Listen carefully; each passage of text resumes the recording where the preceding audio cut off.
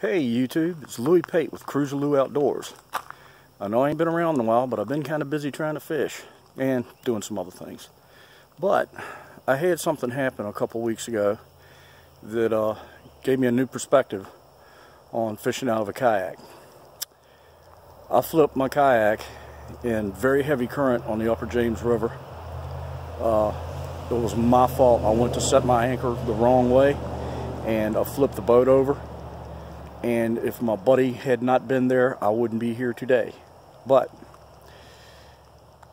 one of the reasons that that happened was because that Ascend 12T that I had hooked to the left really bad. No matter which side you paddled on, if you stopped paddling on the left hand side, when it started to slow down, it would hook to the left. In wind, it would move to the left. Never really figured out why. The only thing I can figure, my scuffer holes were misaligned in the back of the boat. I think that had something to do with it. But anyway, I had it 11 months. I took it back to Bass Pro Shop, told them about it. They said, pick you out a new kayak. So I did. And that's what this video is about. Here we have the Ascend 128 Yak Power edition. Now this thing is a big boat. It's kind of hard for me to film with this camera or this phone. I'll give you a little walk around on it real quick. I've just started outfitting it the way I want it. So far really all I've done is I mounted my fish finder, put the little LED light on it, mounted my rod holders and a paddle holder, and everything else is pretty much stock as it comes from Bass Pro Shop. But if you're not familiar with this, I wanted to go over this kayak a little bit with you and tell you some of the features it has. Start up here at the front. As you can see, there's a huge area right here. You can store a cooler or camping gear, whatever you want. This thing is for storing your rods when you're traveling, like when you're trailering the boat. I'm going to do away with that and put another hatch just like that right here this way to give me access to the inside here. And then you have this hatch here, which as you can see, that's pretty doggone deep in there. There's a lot of room in there. And there's plenty of room in here. This boat is designed to be stood up in, which is what I wanted, and it came from Ascend with a stand-up assist strap, and I hope I get to use it for that very thing. Moving back, you might recognize this from my other boat. That's the rod holder I made. And it's doubling as a trolling motor mount. I don't have a trolling motor on here yet, or right now. It's just a simple matter of clipping it on. And the crate back here, but let me move a couple things so I can get this crate out. And it's just sitting here. I haven't decided how I'm going to mount it in the boat when I'm using it, but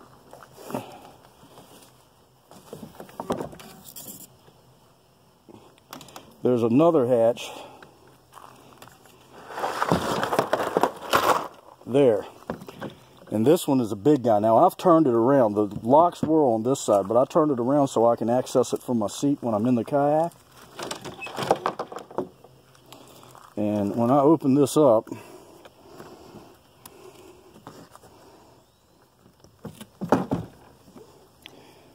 there's gobs of room in this thing. I mean, just storage, unbelievable storage. And then we have back here, again, as you can see, another big area that will, hold a pretty good sized cooler. And then there's this hatch.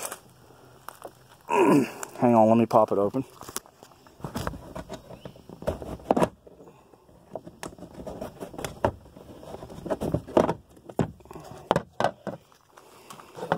This hatch here that cams in place, and there's even more storage. I mean, this thing is just riddled with storage, which is really cool. And I can tell you right now, new folks who get one of these, if they're anything like me, they're going to go, oh man, I can put all this gear in there. Well, yeah, you can, but you'll pay for it if you do, because it just weights you down. You're going to have to learn, just like I did, what you can get away with carrying and what you need to carry and what you don't need.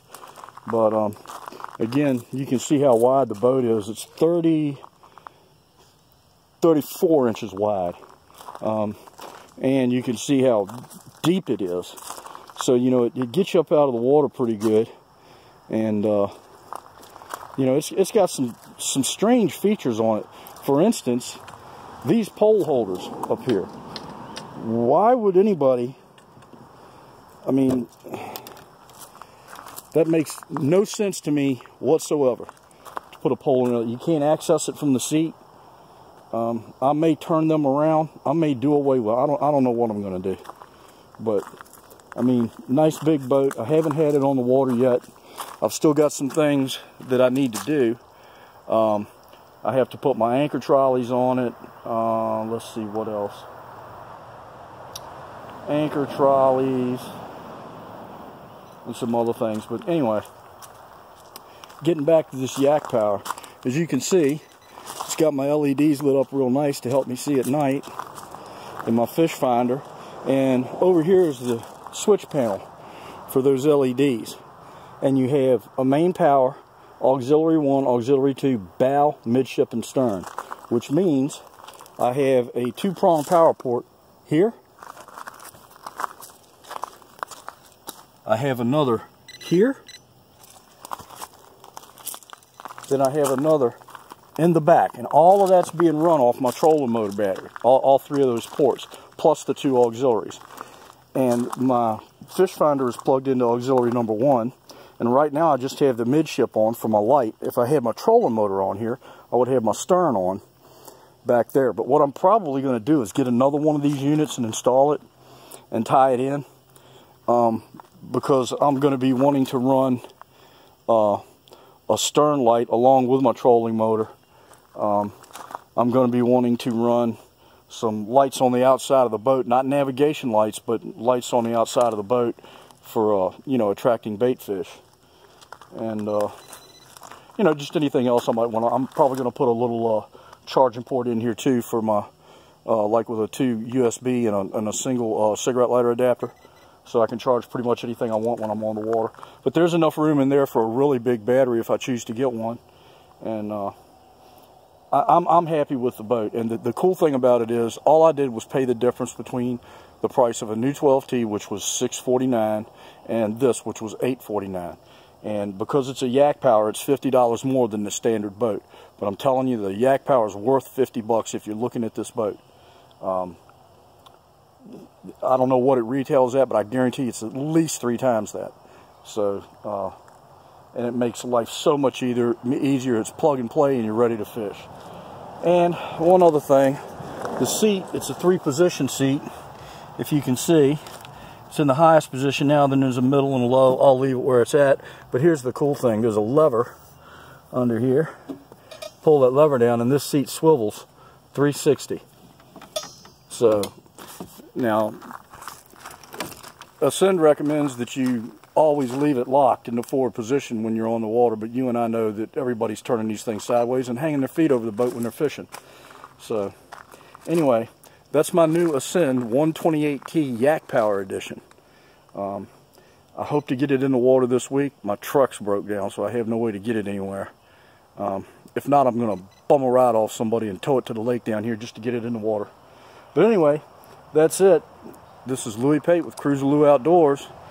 And remember, always be safe and have fun and catch fish, but be safe. All right, guys, tight lines. Later on.